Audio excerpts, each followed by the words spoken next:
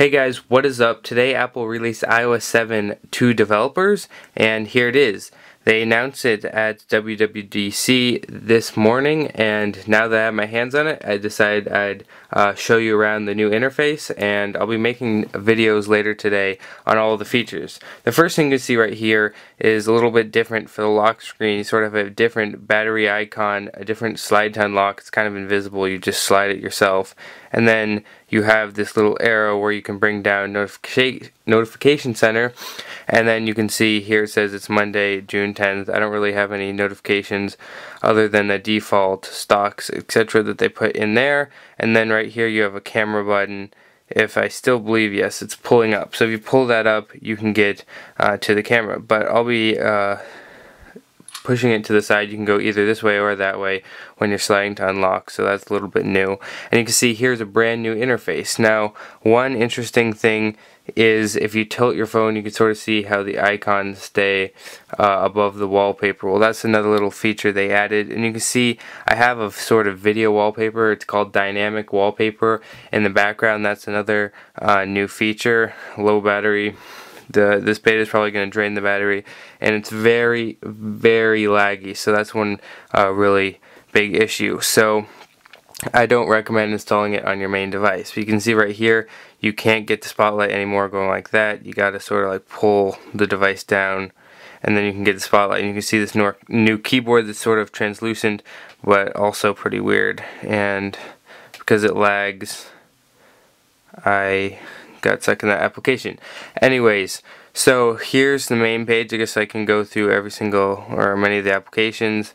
Here's the new calendar application. You can see it looks a lot different. There's no leather, as they kept on referring to in WWDC presentation, but I don't want to reveal any awkward things or stuff if it syncs with my calendar, so I'll just go to the photos. So another interesting feature that it added towards the photos is it sort of tags where you are to your event. So it says I took these pictures. It's kind of odd because yesterday I went on the train. I took these two walls on the train. I took these walls at San Francisco, and they put them together even though they're not the exact same place, but it was sort of the same trip. So I don't know if that's a good thing or not, but that's sort of how it creates it into collections, as you can see right there.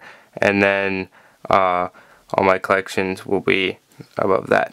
So another new feature that got changed a lot is the camera. So you can see here's the camera application. You have a white thing you click right there, and then you slide this thing to go between photos and videos. You see here video, you can see the full screen. A lot of these ideas are taken from jailbreak tweaks. So you can see here I can record something like that and stop it. You can also do a square because apparently they think that's what Instagram is good for, more than just a social aspect. But anyways, and then you can do a pano, which I'm pretty sure is a panorama, but I'm not going to be doing that right now.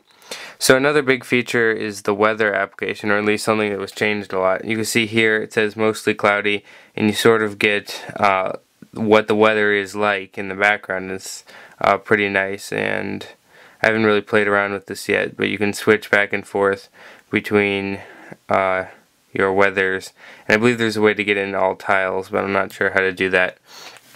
And going into the next one, we have the clock application. As you can see, the design in all of these looks a little bit different. Sort of looks inspired by the Windows Phone, and then sort of a little bit of originality, and it just looks to me a little bit, some things look really nice and some things look really stupid. So I really don't know about that, but you can switch to alarm, stopwatch. You can see it looks a lot more simplistic in most applications. That's definitely true. And then we can go into the Maps application. That sort of looks like the Safari application, where it has like a little different bar on the top, well, etc. And I don't want to give away my address or anything. But going into the videos, I think it'll look pretty much the same, since the only thing I have is, I guess, a TV show that I downloaded. I guess it shows what's on your iCloud even if you didn't download it recently or on this device. Now the Notes application just looks a lot more simplistic. It has the new keyboard, etc. I can even see the Siri microphone looks a little bit different. Whoa, that loading bar looks different too. I don't know if it's going to work or not because the connection with Siri is really bad on iOS 7 for me at least. But we'll get out of that and then go to the reminders. So in reminders, it also features a totally different view. You sort of have these lists. Everything sort of pops out of you. Everything's bigger and more simplistic. So you can go into the list, I guess, and then add things to them. I'll also show you stocks. You see, this is has a darker theme. You can see all the stocks on the top, and then I guess news information on the bottom. If we go into the game center, I keep on accidentally switching to the side. The game center, I'm pretty sure, I haven't even opened it yet, but I'm pretty sure it looks very much like, so you can see here sort of how the game looks, or I mean the icon, sorry, and then you can see how many games you have, and then you have these little animated bubbles that go around, and you ultimately have like the same features you used to, and just a different interface completely.